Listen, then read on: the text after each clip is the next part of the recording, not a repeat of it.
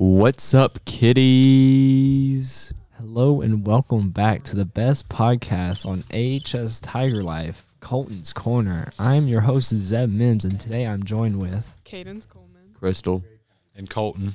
My name is Carson Yates. And today we're going to be talking about what we did over our fall breaks. And later we will have a special guest, that being the one and only Mr. Ashbee. We are 100% writing this down. All right. No transcriber involved. We got a whole script of what we're going to say. Look, I'm reading off of it right now. You can't see it because it's a podcast, but I am reading off of it. All right, Crystal, do you want to start us off? I left on Friday and I went to Dallas with my parents and my sister, and we went to a concert. And What concert? we saw Morgan Wallen in Arlington, Texas. He's hot. We were in the pit for the concert, so we were like really close, and it was really fun. Well, that sounds like fun. It was eventful. Mr. Colton, what'd you do? I didn't really do much, but hung out with like my friends and families and all that. What'd you do with your friends? Just hung out. Went bowling one day. Well, guys, if you didn't know, Colton actually has his own YouTube channel, which we found out about last week. Or actually, was it this week? It was Monday. It was Monday. What is Found he out post? about it he posted them doing burnouts in his mom's Suburban in the parking lot. Yeah. This was like a at couple years Arlington ago. High So School. I haven't posted in like a couple of years. Are So you gonna revive your YouTube channel? probably not. I think we should. I think you should. I think we should start posting Colton's Corners on there. We could. We could. You got to give a shout out. Yeah. And he also played some basketball, which I found out Tristan was on there. Was he really? Yeah, he was. You don't know who's on your own YouTube channel? This was like 4 or 5 years ago. I don't remember. I like when you put music over yourself while you talk. That was my favorite part. And the stickers that go on the screen. Yeah. Blasting country music. I was like really young, so I didn't know how to edit. So. There's a huge watermark. But he was able to learn to edit through the AHS Tiger Life program. I am. I know how to edit now. Yep. And what do you give out there to the young YouTubers of the next generation? To the young Paulers out there. You should definitely learn how to edit before you start. Posting? Yeah. Solid advice. Watch a couple YouTube videos or something about it. Yeah. Don't use the free ones. No. Use iMovie at least. Yeah, if you use the free ones, it won't let you. It has like a little thing in the Gives screen. you a A watermark. watermark, Yeah. yeah. All right, Mr. Cardskin, what do you have to say? I did nothing. I was sick. You were sick? Yeah. With what? I don't know. Well, in that case, let me introduce our brand new, one-of-a-kind guest. Oh, his name's Mr. Ashbee. Is that what you Can we needed? get a round of applause? Yeah, baby. Not that one. That one. Yeah. Mr. Ashbee. Hey, everybody. Hey, Colton's Corner crew. Well, that's great to hear. Well, Mr. Ashbee, today's topic is, what did you do over your fall break? It's a good question. So for a majority of the time, I just, chilled and relaxed. But I did go to Nashville for a couple days with the family. We went to the Science Center. The kids love that in Nashville. What else did we do when we were there? Oh, well, ate at a couple restaurants. We went to the Lego store. My kids love that. In Nashville? Yeah, they have a Lego store in one of their malls there. And I think it's like one of the few Lego stores like in our area. So, we don't have any here. So they love that, And has anyone ever eaten at the Rainforest Cafe in Nashville? Yes. Yes. So we did that, kids love that.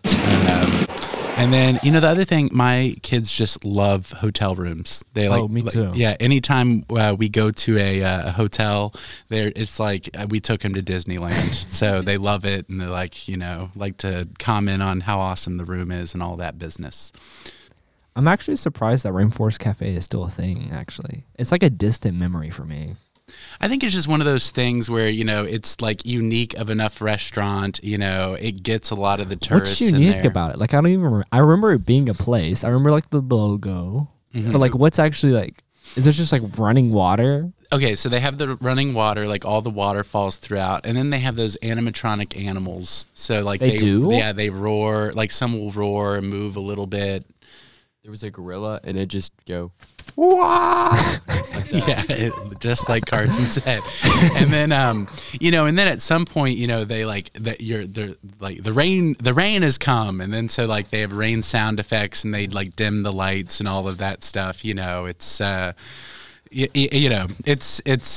it's cool for little kids will love it. I wouldn't imagine it would be where you would want to take somebody on a first date, or if you're trying to impress somebody, unless you're both into Rainforest, and then I say go for it. Yeah, what if they're like scientists and they're like gonna Maybe go, they're both like biology majors. or like Yeah. veterinarians? Study life. You're right. Okay, I shouldn't have said Rainforest Cafe was just for kids. It's for anybody who has a love of the rainforest, a love of animals, and American cuisine. Yeah. I'm trying to think. There was something else I wanted to say about Rainforest Cafe. Oh, yeah. They were very understaffed that night. So it was like we were waiting there for a long time. So, I think I got up and like went to a few other stores while I was waiting.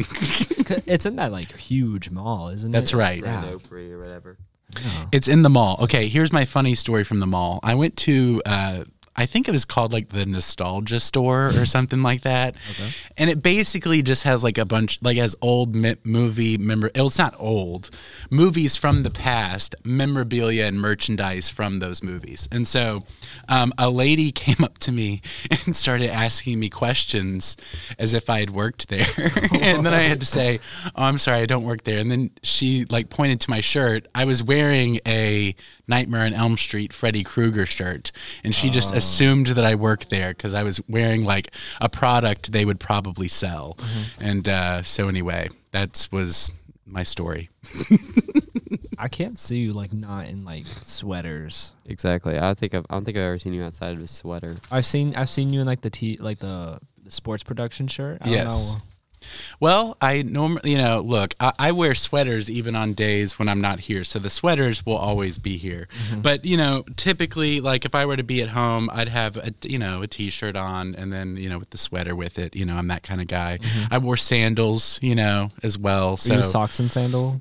sometimes I'll do socks and sandals. Not always, but, Maybe. Yeah, it's actually like, because you need the socks make you feel cozy. And then, the sandals are, I'm not a huge Makes me sandal relaxed. person. I'll wear like socks and slides. But the sandals, you can slide your feet out, then you have your toes out, you can just wiggle them around. But then you have to like it goes through your sock and Not like all sandals. Yeah, so there are sandals that you can easily slide your feet in and out of. I have a pair that don't have that little toe. I do not like the toe separator. Exactly. I oh no, agree. me neither. Yeah, so that is not doing that. So, but yeah, and you certainly can't Those wear. are flip flops. Actually, wait. Like I think it's in like it might be China or Japan or one of those other countries. They will have like the toe separator, and then they'll like sandal, and then they'll still wear socks with it. They'll go that deep. I wonder if they have special socks for that, or if they're really just letting the. Like I don't roped know. around your I should. toes. It's a good reason to go to Asia, I guess. Figure that out. I'm reading a book right now it's called Red Carpet, and it's about China and Hollywood and the relationship between China and Hollywood.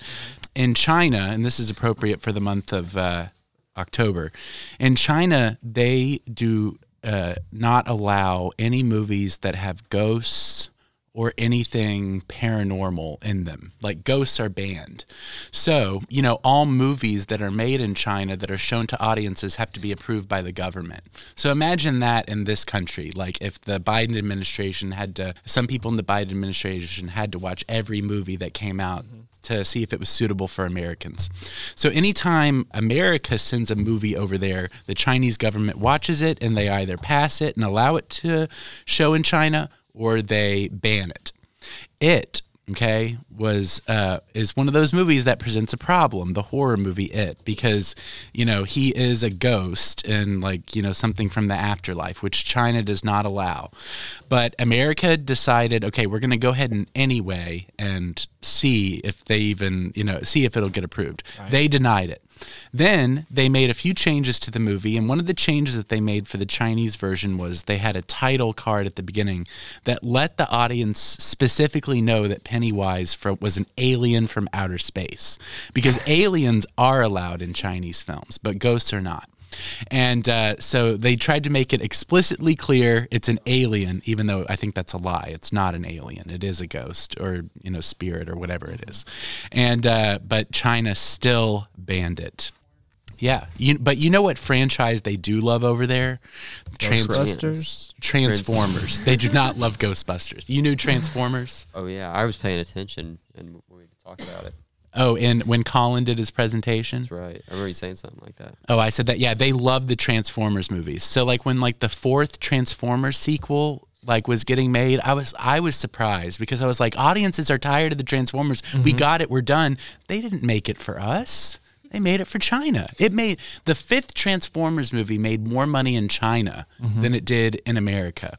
So yeah, and I think it had even made more money than some of the American Transformers had made in America. Regardless, if you see another a movie being made, you are the secondary audience. The primary audience is China. So much so that I think, and I know I said I was going to be done, but in the 5th Transformers movie, it's China that comes in and saves the day. Like Japan is being attacked, and then China comes in and saves them. Okay. American-made movies always have the Americans coming in and save everyone last. So this is an American-made movie where China comes in and saves the day at the end.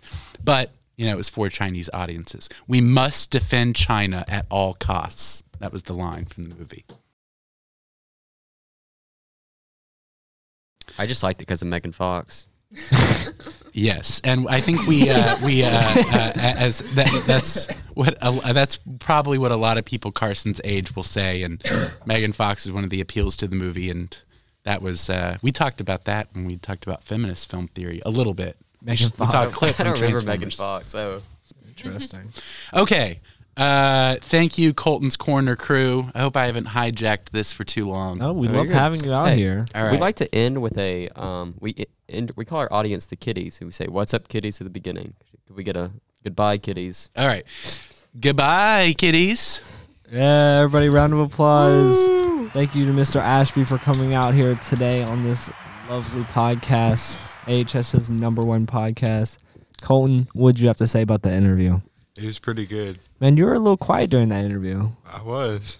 You must have really been thinking.